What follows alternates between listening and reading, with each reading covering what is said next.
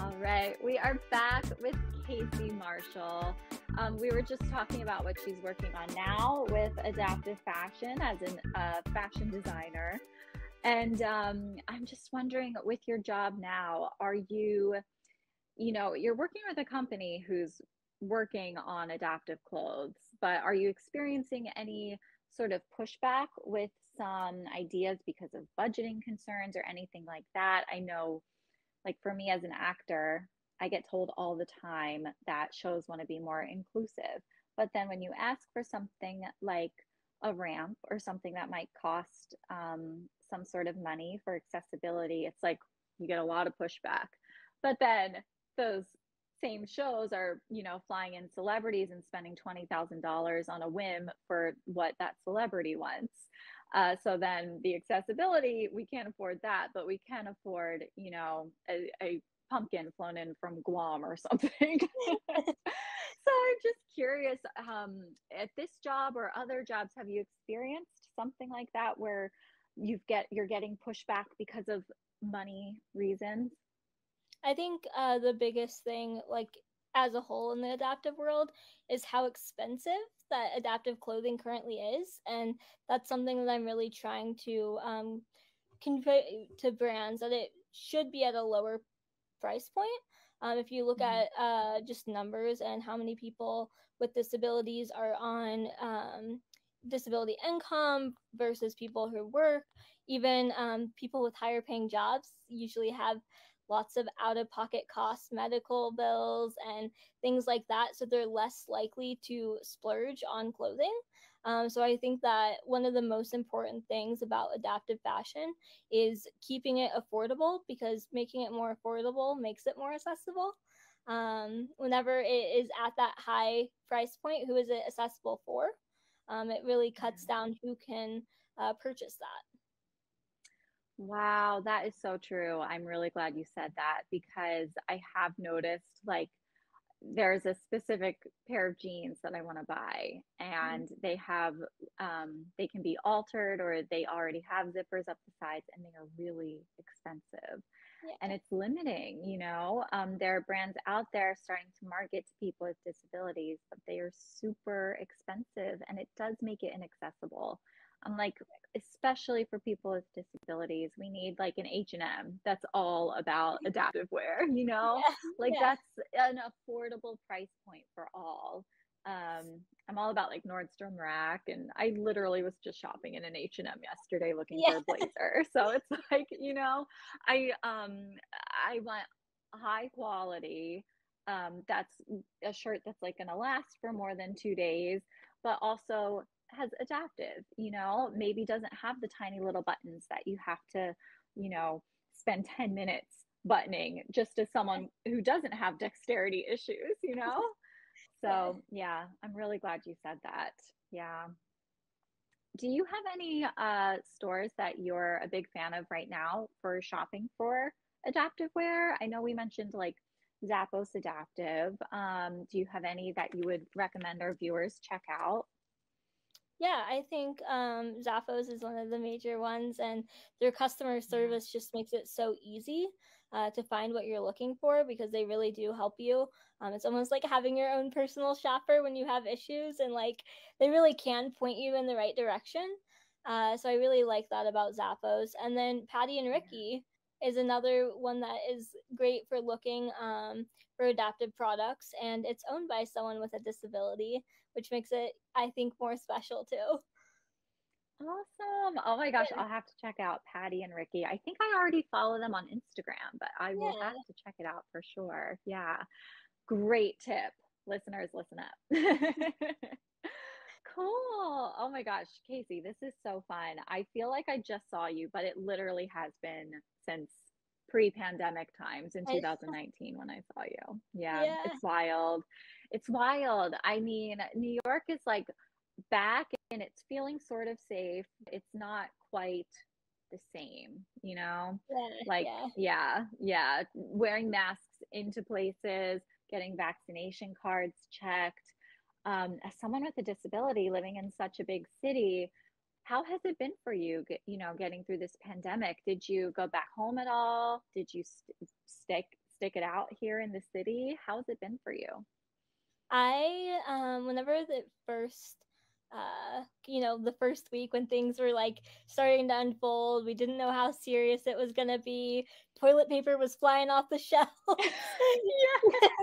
Like way back then, I had a trip home scheduled, because I was gonna go and see my family for a couple weeks. I had just accepted a job position, so I was gonna go home for a couple weeks, and see them.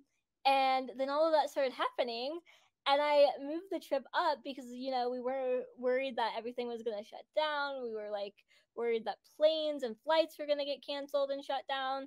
And I didn't want to be stuck here, so I got on the plane and I went home. It was supposed to be for 2 weeks.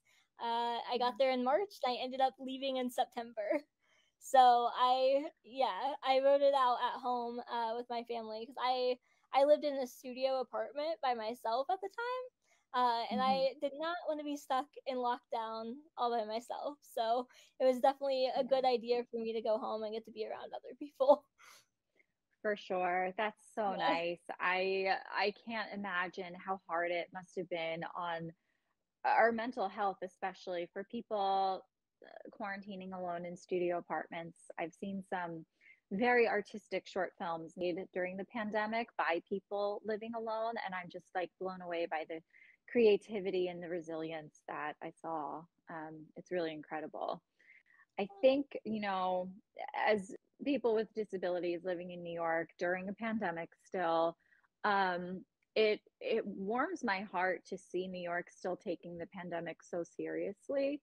Like I mentioned, like here in New Orleans, you still have to get your vaccination cards checked at restaurants, but people are not wearing masks outside like at all anymore. Um, and it is a little concerning, for people with disabilities, especially if they want to come check out a parade and are, vulnerable, more vulnerable to the pandemic because we are all vulnerable. Right. um, that might hold you back from experiencing something that everyone else gets to do because no one's wearing a mask, but really do need to and should only be around people in masks. So I just think it's important to still remember there is a pandemic, and I am grateful to live in a city that is still taking it very seriously. For me, I had COVID, and I still have some chest tightness every now and then from it. The lingering effects are really concerning, and since we don't know much about it, I think it's still really important to keep in mind that this pandemic is raging on with a little bit of no end in sight. So, as Yeah. people who live in such a big city, concerning. Yeah, yeah. Um, Casey, thank you for joining us. I feel like we talked through a lot, but I'm worried I didn't ask you as many questions as I should have. Is there anything we didn't touch on that you would really like to mention and make sure our viewers know, either about your journey to New York or adaptive fashion or your job right now? Anything like that?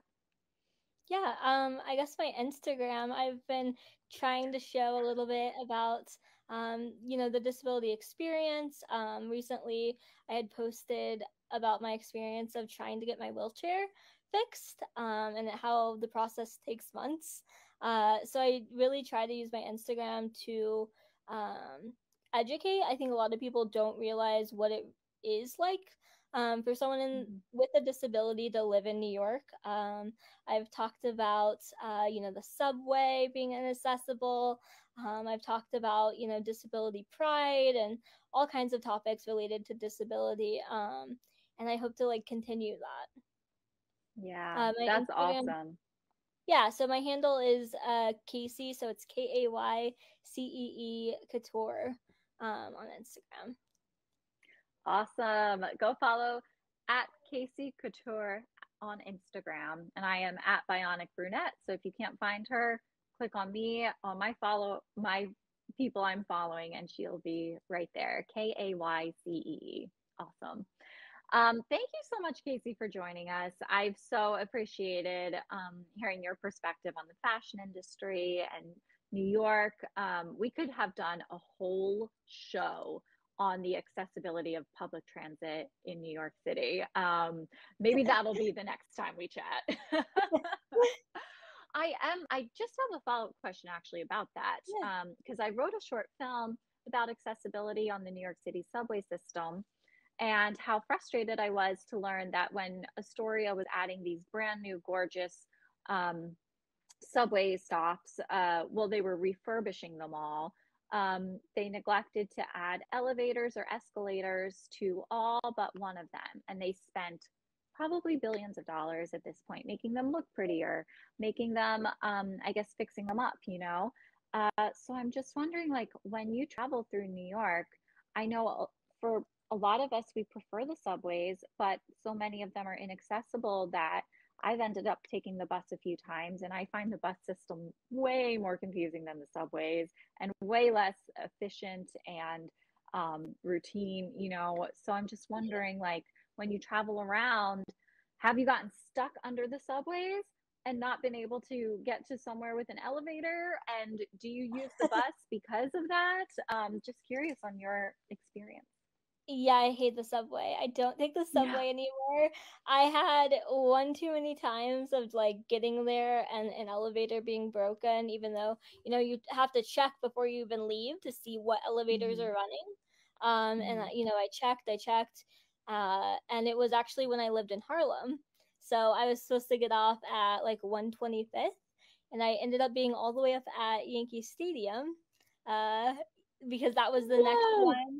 next one with an elevator, and then I had to get out there and try to find a bus to take me back in to. I mean, it was a whole mess. After that experience, I did not trust the subway anymore. So I take the Mm-hmm. bus mainly, and the bus takes so much longer. It really is like not efficient, but it's safer for me. I know Mm-hmm. that I'm not gonna get trapped somewhere, and I'm. That's the thing too, is like you don't know which ones are going to be broken, so then you'll get somewhere and you're at an entirely different place than your destination. So for me, I just think it's much easier to take the bus because it's much more reliable. But Yeah. yeah, no, they're not good with accessibility, and the ones that have elevators aren't necessarily working elevators. So Wow.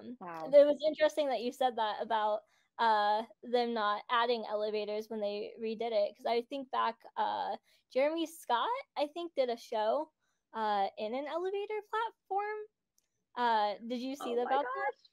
I didn't know. I'll have to check that out. Yeah, Jeremy so Scott. he Okay. had he had a model in a wheelchair, like in the show, and he added a ramp that went down the stairs. It was like one of those like stair lifts, so that way, it was a power wheelchair user could be a model in the show. So I'm like, if Jeremy Scott can make it accessible, you would think that the city would do a better job about it.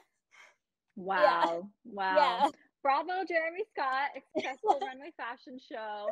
yeah, Shame on New York City transportation. right, Wow. Wow. That's amazing. Yeah, yeah, and shout out to Theater Breaking Through Barriers, who actually did a short play about a wheelchair user getting stuck underground. yeah, And it was so funny and so yeah. moving. Oh my gosh, we could chat all day. Thank you, Casey, for sharing your perspective. It is so appreciated and so needed.